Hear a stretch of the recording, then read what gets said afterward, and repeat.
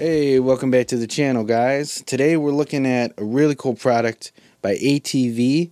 This is the aD-CH17 17-inch China cymbal. I think this cymbal's been out for a couple years now, but man, as soon as I saw this, I knew I had to have it. Just having a dedicated China cymbal, I think, is going to be so cool behind the kit. And you know the drill. I want to just show you guys a quick unboxing, and then we'll do a couple tests and whatnot. So, yeah, first, looks like we got a little manual here. I didn't really look into it, but you can glance at it. Man, the cymbal just, it feels really good, and I think it's packaged well. Obviously, this is, blemish free and very high quality rubber and build.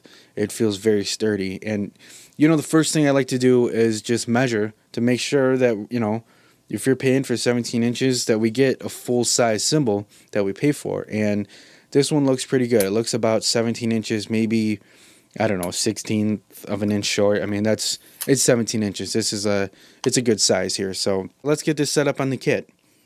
If you guys are unfamiliar with ATV and the way that their cymbals work, it's kind of cool. You don't need any cymbal stopper. It's just, one of the perks of ATV, 360 triggering all around the cymbal. So you can just use your regular, cymbal hardware and put the cymbal on just like normal, and it'll play, really natural, and that's one of my favorite things about it.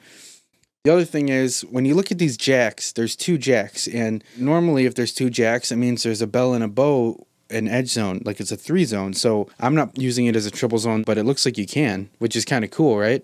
The other thing is, on the other cymbals, when there is two jacks, in order to use it as a 2-zone, you have to put like a dummy jack in the bell zone, or I guess in this instance, the cup.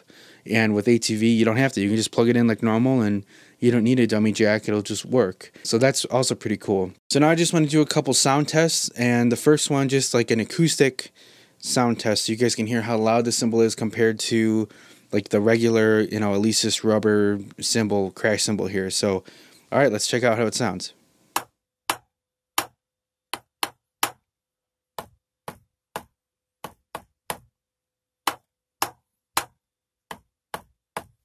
Okay, so really quickly, I'm going to tell you my personal experience that this cymbal is very loud. Like, I think it's going to be the loudest cymbal on your kit, guys. As you kind of would expect with the China cymbal, the way that it is, and kind of more rigid, harder cymbal, But all right, let's check out how it triggers.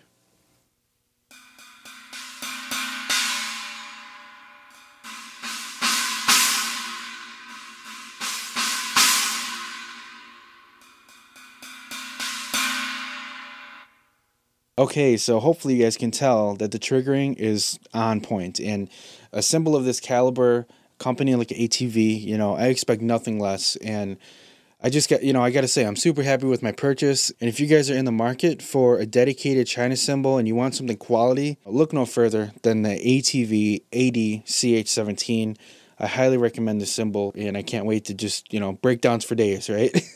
So hopefully you guys get some good information out of this, and I'll see you guys next time.